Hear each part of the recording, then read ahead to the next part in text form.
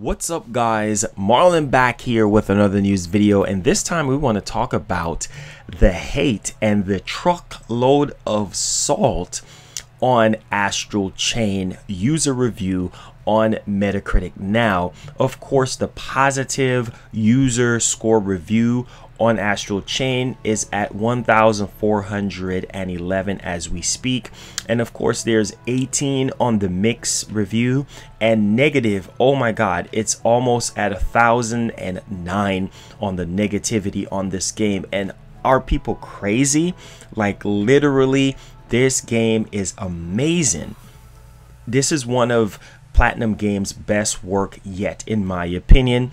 And you know, it's real sad because a lot of this hate is from fanboys, and I'm going to get into the latter part of the video here where I explain the whole fanboy thing that's going on with this game, because a lot of people really want this on other platforms, and it's exclusive only to the Nintendo Switch. So we're going to talk more briefly on that, but just to kind of dig into the negativity here, it's people saying that it's a bad game even for Platinum Game standard. Are you kidding me? And saying that the game is a disaster? Are you guys playing the same game that everybody else is playing? I just don't understand. But for the most part, it's just 10 out of 10, 9 out of 10, 8 out of 10. I mean, the game is easily a 9.5 or a 10 at the most. I mean, no game is perfect, but it's just like people saying it's a 2 out of 10, it's a 1, it's not worth it. I just don't know what's wrong with people. Like, people just don't know what quality games are. You make a good game, you put it out there, you put your heart and soul into it,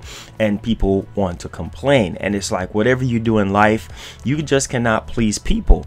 And it's like, really, this game was shaping up to be excellent when they showed the trailers, when they showed gameplay of it during E3 and everything. I was blown away. I was like, oh my god, Astral Chain is going to be one of Nintendo's biggest upcoming, you know, titles and whatnot that a lot of people can actually sink their teeth in.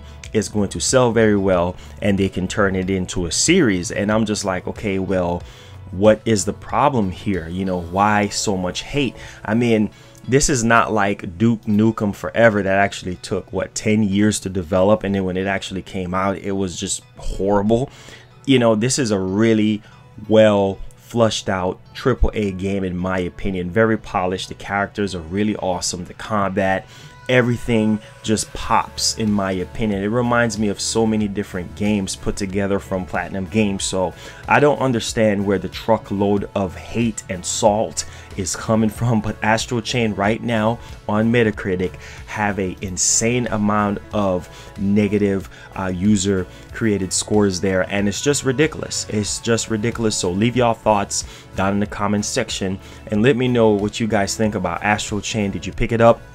You know, did you rent it? Whatever, make sure you play this game, man. This is one of the reasons to pick up a Nintendo Switch. So leave y'all thoughts down in the comment section down below and let me know what you guys think. All right, guys, let's move on to the next part of the news video here. So this is Astral Chain related. So Hideki Kamiya responds to player who demand Astral Chain for PlayStation 4. And again, with the blasphemy on Metacritic right now for Astral Chain, it's just ludicrous to me. I don't understand why people are hating on this game. This is a very good game. So someone tweeted at the director, of course, Hideki Kamiya himself, and this is what he said. The person asked him, why wasn't Astral Chain released for PS4? Do you hate PlayStation? Well, first of all, I'm going to answer that question. Why would he hate PlayStation? It's obviously an exclusive game to the Nintendo Switch, so that's a dumb question to ask. This is what Hideki have to say. Why? Would be great to have Mario, Zelda, and Metroid on PS4 too, but as for do I hate PlayStation, I'm just a developer fulfilling a contract obligations. So I don't know, maybe you can try asking my publisher and investor Nintendo. So that's just ridiculous. This man don't need to obviously answer that question at all. I mean, it's very apparent to me that this game is exclusive to the Nintendo Switch. Just like God of War is exclusive to PlayStation, I don't expect it to come to the Switch. I don't expect it to come to, you know, the Xbox One or any other platform for that matter, unless they lose the exclusives right with Sony and Santa Monica, or Santa Monica is just like, look man, we're not gonna put this out on PlayStation anymore. We're gonna put this out on whatever platform because there's no exclusive rights here. So that is literally a dumb thing to ask, if you ask me. I mean, come on now, that's just common sense. But of course the hate is real on Astral Chain for no reason, and I think this game is going to do very well, and I expect a sequel for Astral Chain. So leave y'all thoughts down in the comment section down below.